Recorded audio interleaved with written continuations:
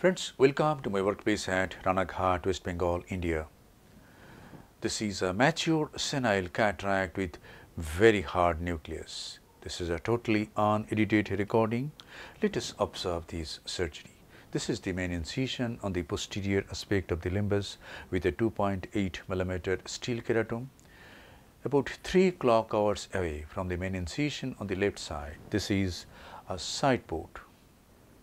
And now, a big air bubble is injected into the anterior chamber. Under this air bubble, trypan blue dye is applied over the anterior capsule, taking care of uniform staining. All parts of the capsule must get touch of the dye. This is adrenaline, and now the dye is washed out with BSS. And now 2% hydroxypropyl methyl cellulose is used as viscoelastic substance, and visco is injected into the anterior chamber just before the capsulorhexis.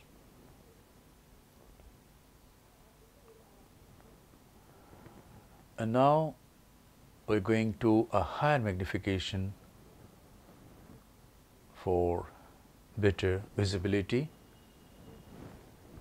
A Utrata forceps is being used, and we can see that there is no leakage of any fluid as the anticapsule is punctured. So, this is not an intumescent cataract, and we can do a large rhexis at on go. And a large rhexis is necessary to manage this hard nucleus. If we do a small sized rhexis, then nucleus management will be very difficult. There will be much stress on the zonule during manipulations and during management of the nucleus. So, a large rhexis is necessary in hard cataracts. And now the tip is exposed a little more, so that more ultrasonic energy is delivered into the substance of the nucleus. Now watch my technique, Mohanta's submarine chop. Some superficial cortical lens matter is removed with bevel down of the Phaco needle, and then the handpiece is turned to make the bevel up. And now with the help of the chopper, the nucleus is pushed little down, and the tip is buried just in front of the main incision, and the tip travels through the substance of the nucleus towards the opposite equator. And as it reaches near the opposite equator, the chopper is used to get a nice crack.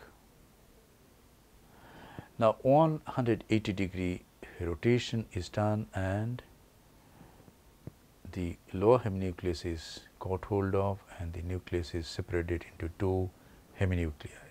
Each heminucleus is also divided into 2 large fragments.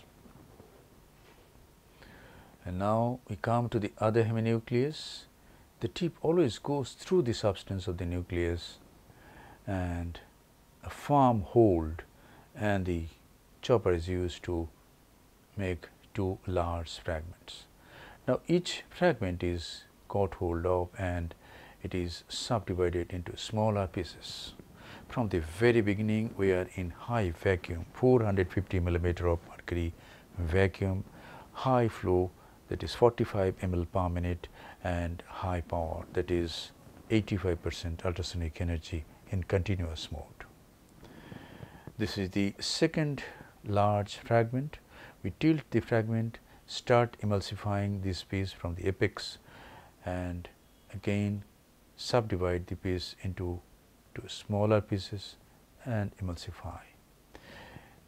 Note that no small piece is running here and there, not running helter-skelter and not hitting the back of the cornea. This is a nice way to protect the corneal endothelium. Emulsification is carried out in the bag and the tip is always at the iris plane.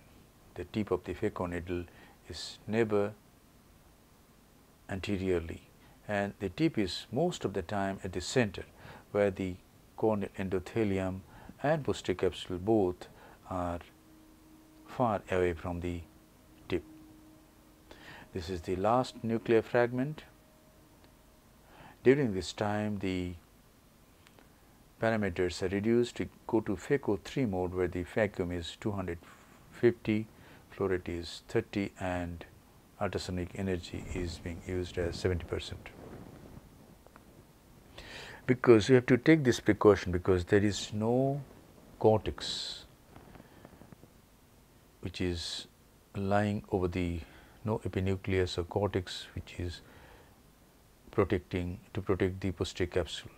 So, if the posterior capsule is just kissed by the tip of the phaco needle, there will be a rent. In this case, I used the chopper to protect the posterior capsule, and there is a speck of epinucleus. To remove that, I am going to enlarge the main wound little bit, and I will use a B cartridge. So, implantation of the intraocular lens also will be easier. Now, to remove this speck of epinucleus, I just use the Simcoe, use mild vacuum to guide it, to escort it out of the antechamber. And now little bit of cleaning is there, very little cortex is there in this case. So, cortex, epinucleus, everything has been incorporated into the nucleus in this hard cataract. And now there are no cells on the posterior capsule, and hydroimplantation of a single piece monofocal intraocular lens is being done. The lens goes in the capsular bag, and now this is dialing by the irrigating probe itself. So, we have almost completed the case. This is a bit of moxifloxacin. Now, the side port is closed by hydrating corneal stroma, injecting BSS into the stroma on either side of the stab wound, and then a final lavage of the anterior chamber is done. At this time, a gentle stream of BSS is directed towards the back of the cornea to remove any viscous sticking to this, and then the antechamber is formed and the case is concluded.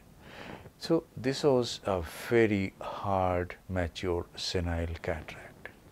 We did a large rhexis so that zonular stress becomes less. We did submarine chop to divide the nucleus into 4 fragments. Emulsified the fragments with high energy, high vacuum, high flow.